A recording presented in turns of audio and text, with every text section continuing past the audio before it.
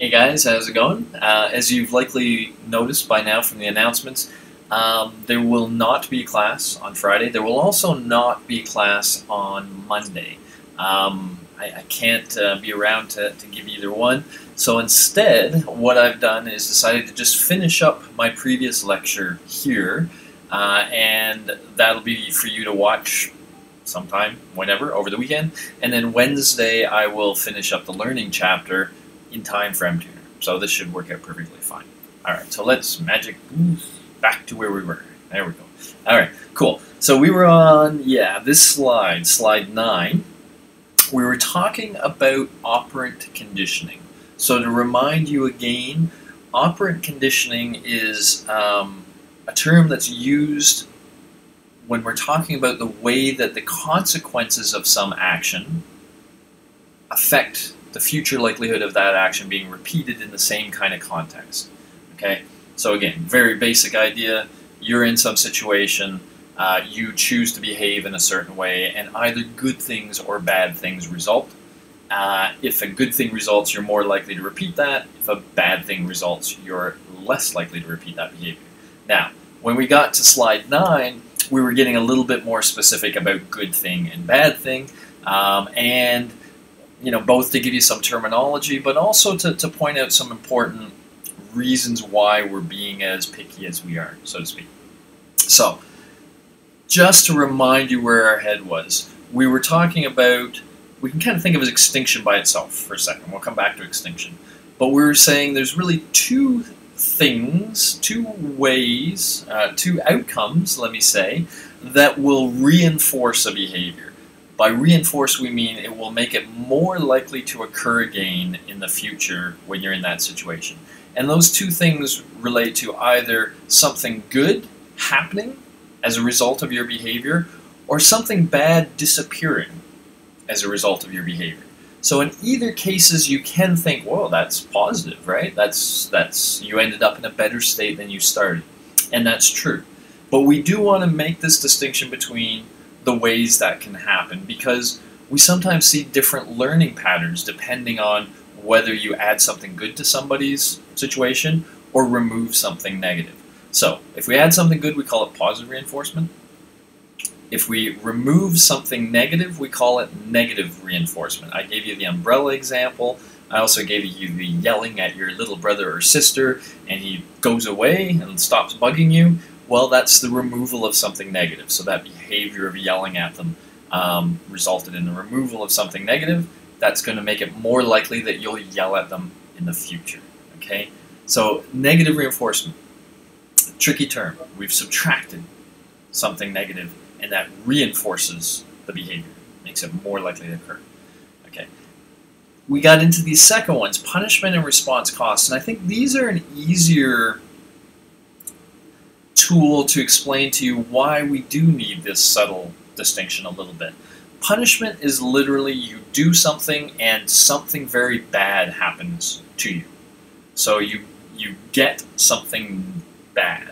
And so if you do something and you get something bad, well, that's going to make you less likely to want to do that in the future, right? So this will reduce the likelihood of you repeating that behavior. Response cost is you do something, and as a result of that, you lose something good.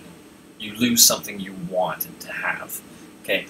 Again, both of those are like, well, yeah, so you do something, something bad happens, or there's a negative result. Yes, but this is subtly different, and the best example really is with respect to child rearing. And I kind of gave you a little bit of that, but let me be a little more clear. Let's imagine you are a child, and you do something you're not supposed to do. Let's say you're using bad words in front of guests, okay? Or using bad words at all. You really shouldn't use them at all. But if you say something you shouldn't say in front of a guest, the natural reaction of a parent is to get angry and to resort to punishment. That is, they might look at you and say, I've told you, so many times not to do that. It makes me really angry. You're embarrassing us. You're blah, blah, blah, blah, blah. So they're introducing all this negativity into your world by yelling at you and making you feel stupid and embarrassed in front of other people. And what is the result of that? So yes, it may make you less likely to repeat it, but it also makes you feel like crap. And it's also a very aggressive kind of situation that could be associated with fear, right? When you have your parent yelling at you and angry at you and saying things and it's scary. It's a little scary for the child. And so punishment often has that sense of fear, a real sort of deep negative emotion that can actually drive the parent and child apart over time. So a lot of psychologists say you shouldn't use punishment too much. It's dangerous. It may weaken your relationship with the child. Now let's think about that same situation, but in terms of response cost. For response cost, the idea would be, you know, I told you not to use those words at all, and so I'm sorry, but this week you're not getting any television because you use those words. So you cannot watch television at all this week. So we're removing something positive. Now, first thing about that fear thing isn't really there. In fact, it kind of transforms into something that sounds more like a negotiation, more like a legal agreement, and it's about the behavior and not so much about you. So it's not like you are a bad person, you are embarrassing me. It's like that thing you just did, that behavior is on our list of behaviors you're not supposed to do. And because you did that, now you lose this. Okay, very almost legalistic. And if in the future, if you stop doing that, you will stop losing this. So it becomes, you know, much less fear, anger, and much more almost rational if-then. You know, you did this, so that happens. That's the consequence of the behavior. And so the idea is there that you're almost having a communication with the child. You can say as a parent, you can literally give these mixed messages. Listen, dear, I love you 100%. You know, I'm so happy you're my child. I love being around you, but every now and then you do things that I don't love. So I love you, but I don't love that behavior. And so when you emit that behavior, there will be consequences. My love is not one of them. You're not going to lose that, but you are going to lose certain privileges that I give you. Okay, so that becomes a very much more cool interaction, less angry, less emotional.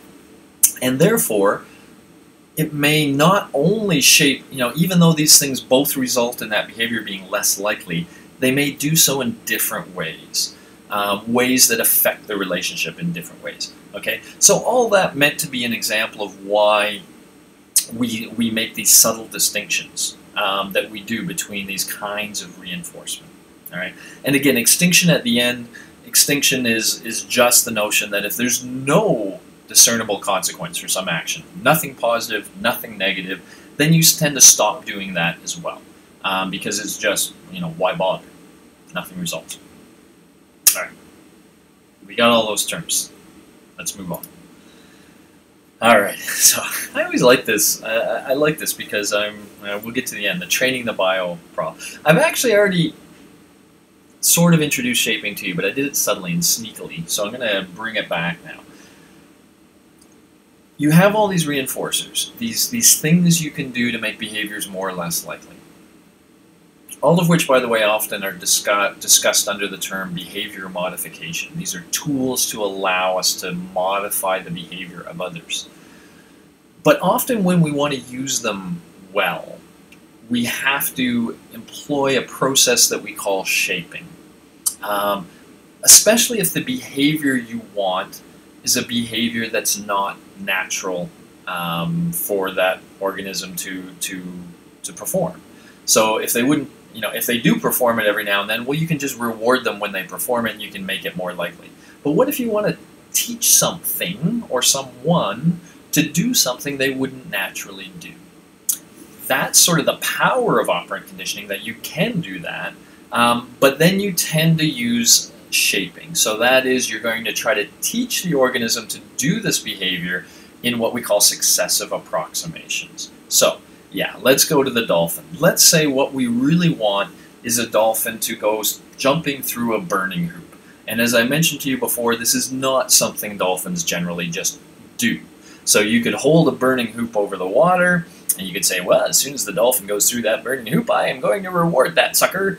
And you could be there 3 months later holding the burning hoop over the water, because no dolphin is likely to just go, I'm bored, I'll jump through a burning hoop. Okay? But here's how you actually make it happen. And listen sort of carefully as I do this. You try to think of the goal, jumping through a burning hoop. But then you try to think, how can you get from where you start, dolphin swimming around, to that goal, and are there steps you could take? So for example, you might do the following. You might submerge the hoop in the water. Okay? Now, let me back up a little bit so that we'll get back to that 3-term contingency so you see the whole thing.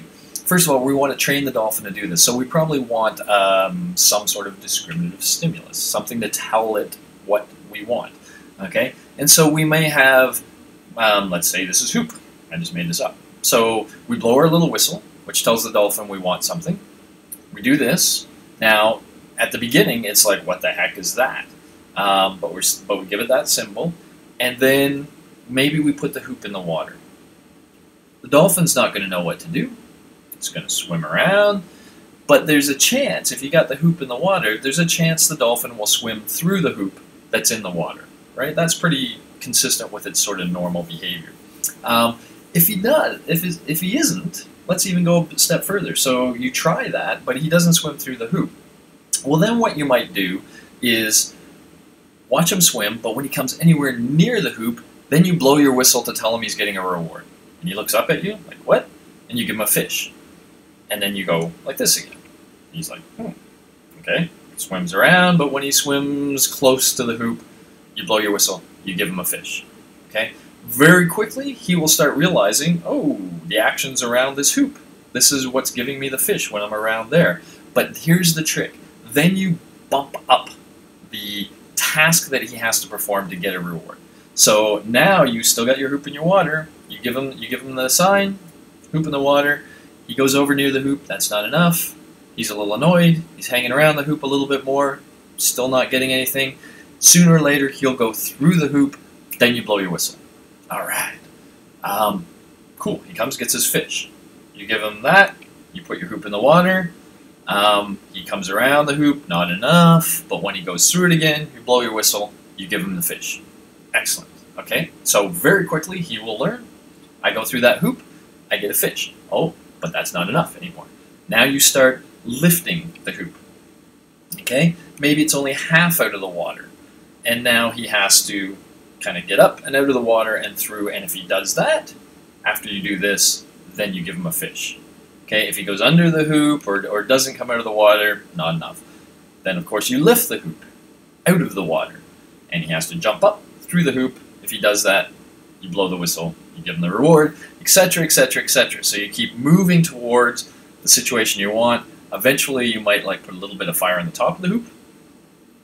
If he jumps through it, he gets a fish, and then eventually you can get to the full-blown thing. So that's shaping. That gets you this behavior that isn't typically there. And I'll give you another example that I think you'll enjoy. I do like to point out, just with an example like this, that when you learn something like karate, this is how they reward people. When you start, you're crappy at doing everything, right? But they show you some of the things that you're supposed to be able to do. You start learning them, you start working with them, and then they give you a test at some point. And if you're okay, if you can sort of do these things and sort of remember them, they might give you a yellow belt, right? But then after you've been there for a while, they expect you to get better. If you want to earn the next belt, you got to be able to do those things, but you have to do them better than you had to for the yellow. And if you do them better, then maybe you'll get an orange. And then if you want a green belt, well, you have to do them even better than you did for the orange. So slowly you're learning and shaping and getting these behaviors more and more in line with the ultimate goal state, which is to be able to kick somebody's butt, right? So things like karate or learning a new language. If someone learns a new language, we reward them early on when they're kind of okay, but then we want them to be better than just okay. And so we up the reward. So here's something you can try. Most of you guys are probably in biology, an intro bio class. So this is an example that I kind of think is funny. You can, if you wish, teach your bio prof to lecture to you, well, depending on how well you can do this, all the way to the far corner of the room. You can make them stand way over to the side of the room and lecture to you. And they might not even know you're doing it to them, that you're training them. How would you do that? Well, first of all, you have a very powerful reward you can offer them. That reward, every professor wants it. It's your attention. They want you to seem like you're attending to them and that you're interested in what they're saying. So you can use that. Here's what you do. So let's say the professor just wanders around randomly when they talk. If they wander over to this side of the room, you all put your heads down, kind of look bored, like you're not paying attention. But if they wander over to this side of the room, then you all look up and you seem really interested in what they're saying. Okay? You will find very quickly, just like the dolphin, they will start hanging out in this side of the room. Okay? Very naturally. But what you have to do then is, well, hanging out on that side of the room isn't enough now. We want you over here. If you're just over here, we start looking bored. But if you go over here, then we pay attention. Okay? And you will very quickly get them over here. And if you keep doing this and keep doing this, you might be able to get them, I don't know if you can still hear me back here, but you might be able to get them to stand way at the back of the room and lecture because you gradually, through successive approximations, are changing the way you're rewarding them. Give it a try. See if it works. Alright, let's roll along. But that's shaping, rewarding successive approximations to ultimately allow you to produce a behavior that may never have occurred before. Alright. Oh, schedules of reinforcement. Okay, so there's a bunch of these little things related to operant conditioning you have to get, and I try to explain these to you in ways that will make sense a little bit. So this one, I like to talk about how to flirt a little bit. We'll get back to the how to flirt, but let me just first of all give you these terms. So what we're talking about now is something called schedules of reinforcement, and what that refers to is, well, how are you going to reward this organism? Okay, you want it to do something. Let's say you get it to a point where it is doing that sometimes. How are you going to synchronize your rewards with the behavior, and what are the results of doing it different ways? Okay, that all sounded really arbitrary, I know, but let's actually get into some of these. A big difference, we'll come back to interval. Let's just leave the interval aside, and let's do this ratio thing, fixed ratio, variable ratio. What we mean, first of all, why are we saying ratio? We're going to be talking about things like this. If we want the animal to do something, let's say a bar press, we want him to press a bar like the rats do. How many times does he have to press the bar before we give them a reward? So that's the ratio. How many bar presses per reward? And the interesting distinction we're drawing here is you can have a fixed ratio or a variable ratio. And it turns out that there's some very interesting things that happen when you go variable. Let's start with fixed. A fixed reward would just be like the following. You could have a 3-to-1 fixed ratio reward system. And what that means is if the rat presses the bar 3 times, he gets a reward. And then he has to press it another 3 times, and he gets a reward. But he always gets it after 3 times. Okay? If you do that, if you use that sort of fixed ratio, then what you tend to see, this is a horrible graph as I'm looking at it. But anyway, I'll try to give you a sense. You will see him do 3 things, and then he'll just stop for a while. So here it says short pause after reinforcement. So he basically does this. I mean, what this graph says is the rat will learn to do this. 1, 2, 3. And then he'll eat his thing. Take a bit of a pause. All right, 1, 2, 3. And then he'll eat his thing. So you get these what are sometimes called response bursts. You get a little burst of responding, and then a plateau of non-responding. Okay? And a burst, and a plateau, and a burst, and a plateau. Now, here's the kind of interesting thing. If instead you make it a little more random. So what we're going to do now is we're going to say, we'll use 3-to-1, but it'll be 3 plus or minus 2. Okay, and what I mean by that is, sometimes, if the rat presses the bar just once, he'll get a reward. Okay? On average, it'll take him 3 presses. But sometimes it'll only take 1. Sometimes 2. Sometimes 3. Sometimes 4. Sometimes 5. Okay, so that's 3 plus or minus 2, right? Anywhere from 1 to 5. So now the rat isn't quite sure when the reward is coming. It's different from that 1, 2, 3, here comes a reward, 1, 2, 3, here comes a reward. Because sometimes it's like 1, 2, 3, I get a reward, 1, oh, I got a reward, 1, 2, 3, 4, where's my reward? 5, oh, there's my reward. 1, 2, so it never really knows when the reward is coming. There's this randomness to when it is reinforced. And when that happens, when you do it that way, you get rid of these little plateaus. Okay, you get rid of those little pauses. Instead, you get a very steady rate of responding. Okay, the rat gets much more in tune, so to speak, and much more constant. Why do I call this how to flare? Okay, so let me make this distinction again, but give you an example you might find a little more interesting. Let's say there is somebody on campus that you think is interested in you, and you think you might be interested in them, and you run into them every now and then. You pass in the hallway. You don't know them well enough to talk to them yet, but they smile at you when they see you. So now the question is, what do?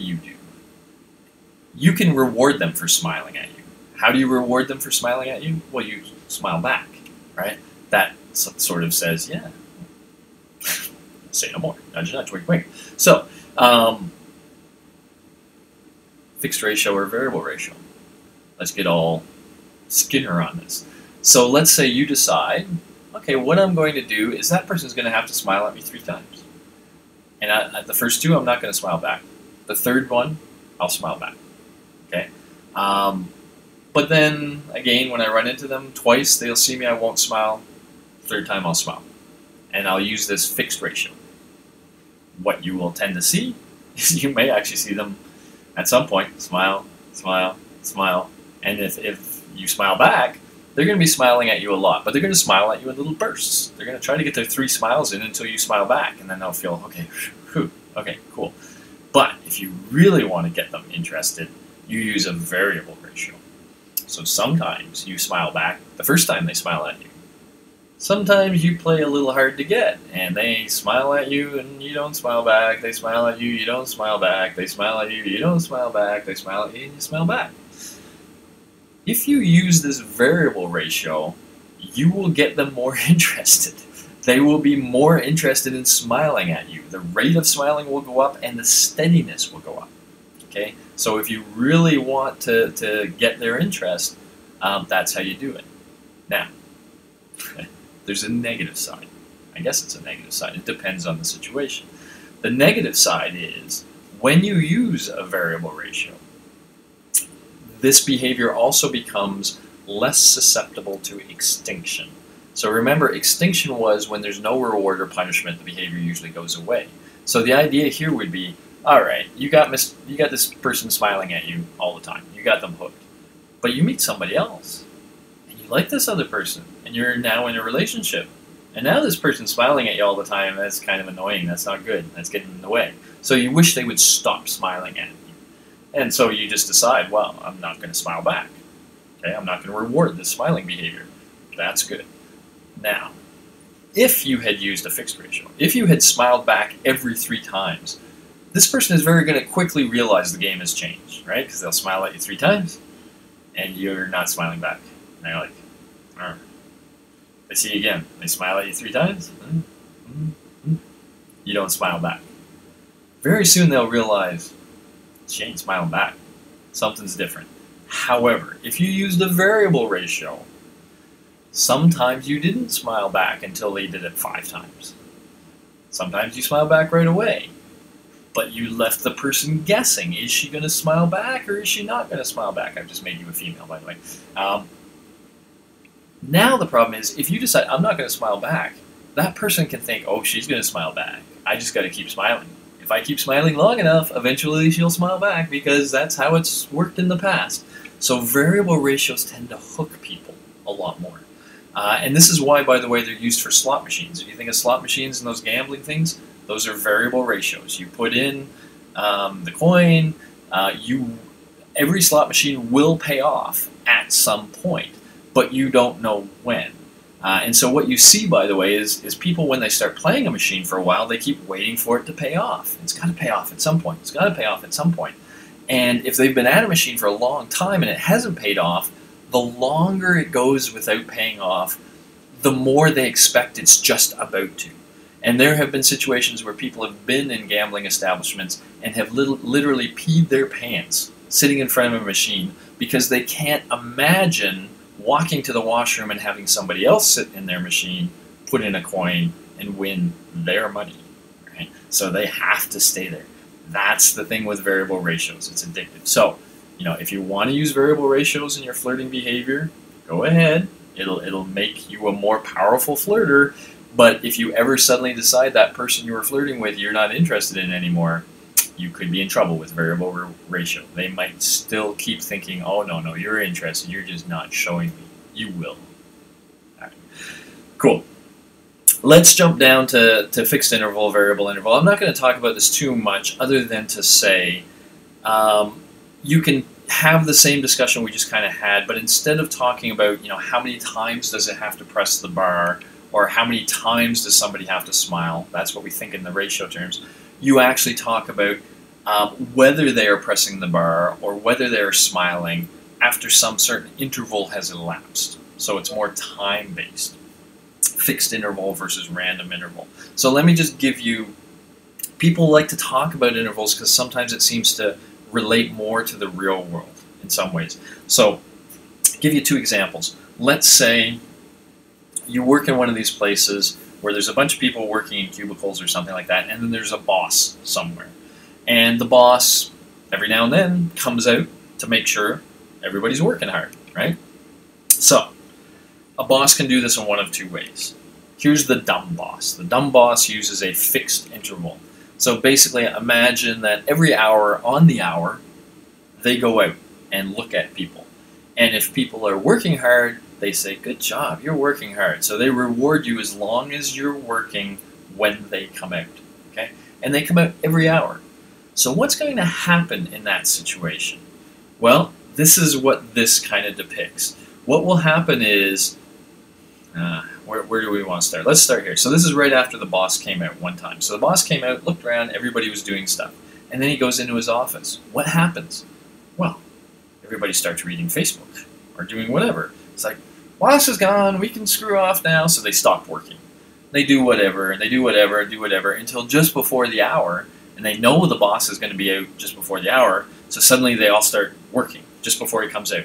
So what you see is a lot of responding until he comes out. Then he comes out, and then they goof off. And then they respond a little till he comes out, so that when he does come out, they're responding, but then they goof off. And they respond a little, and then they goof off. And they respond a little, and then they goof off. So we sometimes call this the scalloped kind of effect. And, that's, if you can predict, when do I have to look busy? If I know that, well, then I'll just look busy at that time, and I don't have to the rest of the time. If your boss is smarter, they will use a variable interval. So instead of coming out every hour, they will come out every half hour plus or minus 20 minutes. So what that means is, it might be the case that they come out and 10 minutes later they're out again, already looking around. Or sometimes it may take an hour and a half before they come out again. But again, you never know. You're not sure when your boss is going to come out. So if you're not sure, and if you know, well, if they do come out and I'm working, they're gonna like that. That's gonna be good. Then I better just be working all the time, right? So because I don't know when they're going to come out, so I have to be working all the time. And that's what you kind of see when you use a variable interval, that you see sort of slow, steady responding, where this person just is working all the time because they never know when the boss is going to be over their shoulder. So you don't see this sort of scalloped kind of thing. Okay. All of this, hopefully I know it's kind of dry, the schedules of reinforcement stuff, but just to give you a sense, these are the kinds of things that behaviorists played with. All they had was the stimuli, the behavior, and how they reinforce stuff. So they played with all of these different ways of reinforcing and different schedules of reinforcing to try to see how that would change learning, how that would change behavior. And that's another example of that. Your textbook will go into that too. Hopefully I've helped you get through that a little bit. All right. So you can think of, when you start thinking of schedules of reinforcement, Now you can look at things in everyday life and kind of map on what people are doing. So this is just a quick little kind of quiz to get you thinking about this stuff to see if you got it. But the question is, let's look at these events. So getting a paycheck every other week. So assuming the paycheck is like a reward, if you get one every 2 weeks, what kind of schedule of reinforcement is that? Well, that would be a fixed interval, right? Every 2 weeks, as long as you're still working, as long as you're still at the job, you get a paycheck. And so it's based on time, hence interval. It's not based on number of responses, it's based on time, and it's fixed because it's not like sometimes you get it after only a week, sometimes it's 3 weeks. So with this case, you know, every 2 weeks you're going to get a paycheck, fixed interval. Yeah, you can go through all of these, but let's do like 6 as variable ratio. Let's look at 6. Fly fishing, casting and reeling back several times before you catch a fish. Catch a fish, how barbaric. Anyway, so if somebody is fishing, they don't know. It's variable because they don't know how many casts they have to do. And because we're talking about the number of casts, you know, that's how it's written here. That's what makes it a ratio problem. If we're talking about how long they have to fish, it would sound like an interval problem. But it's the number of casts. So how many times do you have to cast before you get a fish? And every now and then you will, and you'll be rewarded. But it's not a fixed number of casts. It's not like every 10 times you cast you get a fish. It may be 10 plus or minus, 9. You might get a fish 2 casts in a row, and it may take a lot of time between, etc. So try out some of these. If they all make sense to you and you get the right answers, you got it. All right. Cool. I've already highlighted this a little bit to you, but let me highlight it again. When you have what's called an intermittent reinforcement schedule or a variable reinforcement schedule, those variable ones we were talking about, they are very resistant to extinction. In fact, when we say people can become addicted to gambling, we use a term like addicted, which sounds like a biological process, like being addicted to a drug. But it's a psychological addiction, we call it. Well, what we actually mean by that is that this person is engaging in a behavior and they can't seem to stop engaging in that behavior. And often that's because of the way they were rewarded for doing that behavior in the past. And almost always they were rewarded in a sort of random way. So they would engage in some behavior, and every now and then it would turn out really good. And so even if it didn't, most of the rest of the time, like if you think of gambling, most of the times you pull that thing, you've just lost $1, assuming it's a dollar machine. You put in another $1, you lose it. You put in another $1, you lose it. So you're losing, winning. Losing. So you do all this losing, but occasionally there's winning in there. And because there's occasionally winning, that can get you addicted, especially when you don't know when the winning's going to happen. So it's very resistant to extinction. People keep doing these behaviors, even though on average they're negative. But there's this notion that, yeah, but I could win the big one and that'll be great. Okay, so yeah, the higher the ratio of reinforcement, the higher the resistance. So like when with the flirting, I said 3 plus or minus 2. Right? So in that case, if someone smiles at you 20 times and you don't smile back, they're probably going to bail. All right? But if you, if you instead had a 20 plus or minus 5 variable ratio, so that they always had to do at least 15 to get a smile out of you, and sometimes they had to do, 25 or 30 to get a smile out of you, the higher that ratio, the more likely they are to kind of keep at it. And of course, with slot machines and gambling, often it is you have to do a lot of playing before you win, and you never know when you're going to win. So that sort of schedule of reinforcement can support psychological addictions. That's why people, when we talk about should we have gambling in the city of Toronto, let's say, people worry that, yeah, but for some people they could become addicted and they could lose all their money and lose their house and their wealth, just so other people can have a little bit of entertainment. Is that, or what's often brought on the table as well, but it employs so many people. There's so much employment to be had. So what if a few people get addicted? There's a lot of benefits. Yeah. Cool. I think that's all I got. So I'm going to leave that with you. to think about. Read through the stuff in your textbook. Hopefully that all helps. And yes, this will count as both the Friday and the Monday lecture. So I will see you guys again Wednesday next week. Alrighty? Later. Have a good one.